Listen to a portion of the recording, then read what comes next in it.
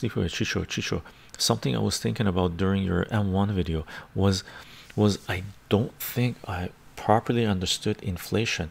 Looking at that chart, it's obvious the dollar will drop because they printed over 40% total amount in 1 year. What does that mean though? Will things become more or less expensive? Here's the kicker, Sleepaways. Yes, they printed 40% more dollars, right? If you want to think about it that way, they made it available. Rapid money, right? High what do you call it, velocity, right? But what was that relative to other countries printing, right? Don't forget the video, Sleepy Waves. Don't forget the video. You have to consume that in collaboration with this, right? Differential accumulation.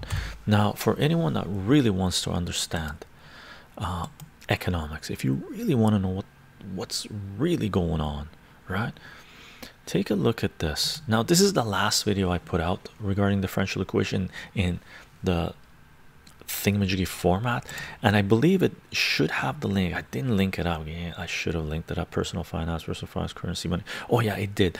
So take a look at this video. Okay, this is an important video. This is about differential accumulation. I'll give you the summary of it right now as soon as I link this up. So this is the video I'm talking about, and if you go into the description, I usually try to put reference videos and playlists and stuff in the description. If you scroll down the description, at the bottom you'll see playlist, personal finance and investing. You have the videos there, but I'm referencing the following two videos: personal finance, currency, money and the economy part 1, and currency, money and economy part 2, where we talk about differential accumulation. This video that I just linked up is sort of a follow-up to those two videos, right? And to understand economics, to understand what's going on in the markets, you have to understand the averages. So what it is you want to, depending on the game that you're playing, you want to in general beat the averages, right? It's like, it's not enough just to beat inflation, because inflation numbers are fictitious, right? Centralized governments put out in this is inflation, that's inflation. So inflation numbers are hokey pokey, right? So what you want to do is beat the averages. That's what you want to do. And this also applies to money supply, right? US government increased the money supply 40%. Let's assume all the other let's say the next 10 countries that are considered to be safe investment hubs, and the United States still relative to the rest of the world is a pretty safe investment place, right? Let's assume the next 10 countries in the list increase the money supply by 80%, right? Well, relative to 40%, relative to 80%, 40% looks still legit, right? So the 40% increase in money supply doesn't necessarily mean that the US dollar is going to be devaluing relative to other currencies.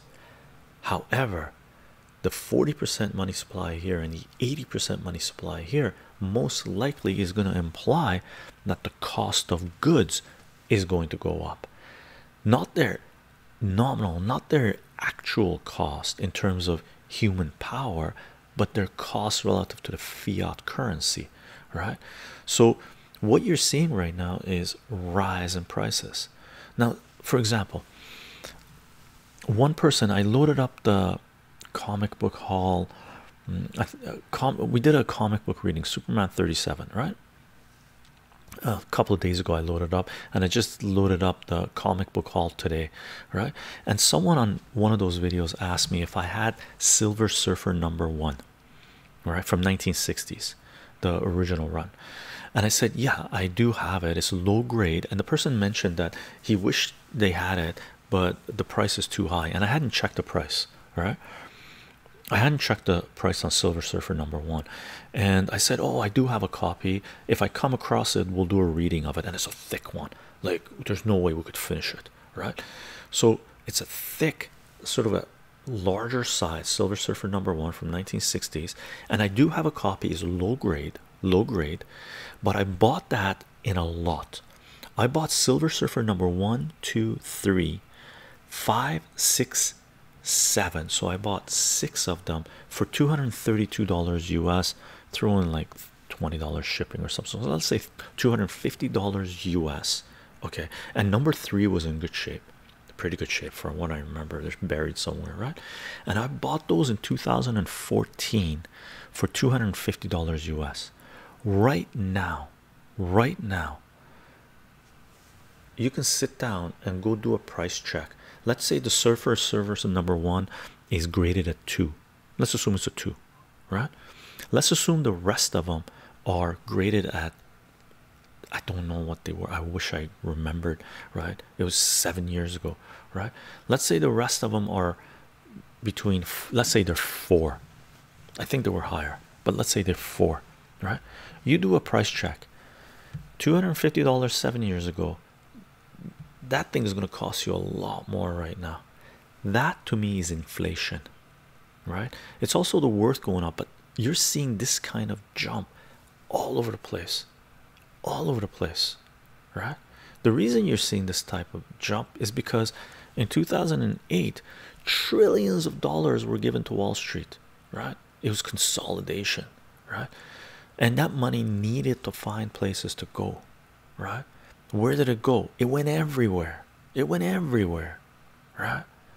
It went into collectibles, it went into real estate, it went into cryptos, it went into stock market, it went everywhere, right?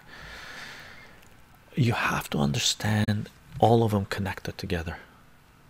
All of them connected together.